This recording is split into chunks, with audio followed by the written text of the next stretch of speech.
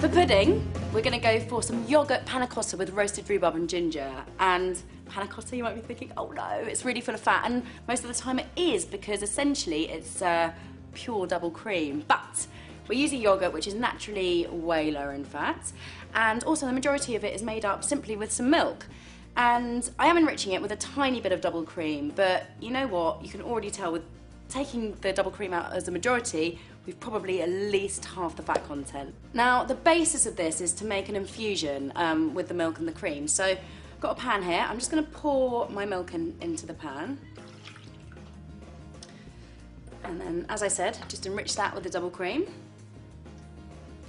And then obviously it's pudding, it needs a bit of sweetness, but I'm using sweetness in the form of an unrefined golden caster sugar. And what a lot of people don't realise is that sugar is probably one of the worst things for the body. But if you're using sugars, use unrefined ones because your body processes them so much better. So I've got an orange here, and I'm just going to zest this into this milk mixture. So before I carry on any further, we have got our leaf gelatin here, which is just like this. A lot of people get a bit nervous about cooking with gelatin, and it's actually one of the easiest things you can do. Get these leaves, put it in some water, and we're just going to let that soak for about sort of 4 to 5 minutes, and when that's done, you just literally stir it into a hot liquid. That's it. Then our final aromatic is vanilla, one of my favourite ingredients. And then you never waste anything. You just pop those vanilla pods in there as well, because that's going to infuse. And we'll just leave that just to come up to the boil. I'm just going to give that a stir, and if you get your face close to it, it smells fantastic. Now, the milk is completely infused, and you can actually leave this for about 10 minutes to really suck up and absorb all of that flavour, and it will just be extra delicious. But what we're going to do now is actually just stir in our gelatin, which you can see now has just gone into complete sort of jelly goo. So that's ready now, and I'm just going to grab a whisk, and I'm going to whisk this into my yoghurt, simple as that. Just very, very slowly. So that is really smooth and lump-free, but because I've got all these aromatics in there, and actually, well, we've got the zest in there, the zest has done its job now, and I want to strain out the big bits because it's only just going to be, it would just be a bit weird on the palate, actually.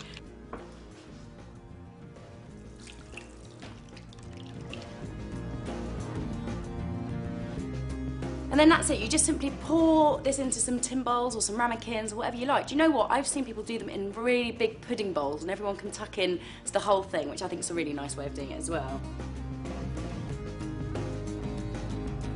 So that's pretty much it. All you need to do now is just cover them in cling film, and then pop them in the fridge for about 5 hours. To go alongside our panna cottas, as I said, we've got some rhubarb, well, roasted rhubarb and ginger. Now, rhubarb actually has to be one of the best things you can have for your liver. It actually goes so far as to regenerate your liver. So really, really, really fantastic. And when it's in season, it's another one of the best British ingredients you can use.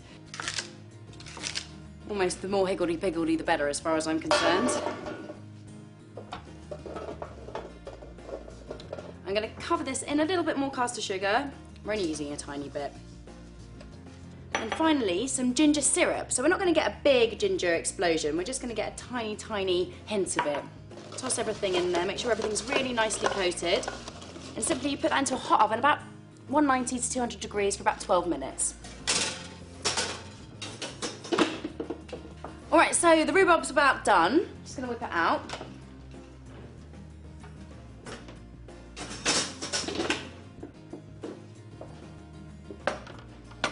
What we need to do is we're going to let that cool, and as that cools, the syrup that you can see is surrounding it is just going to become really nice and thick and syrupy. So the panna cottas are ready, and I mean, you can tell they're set, they're sort of completely firm.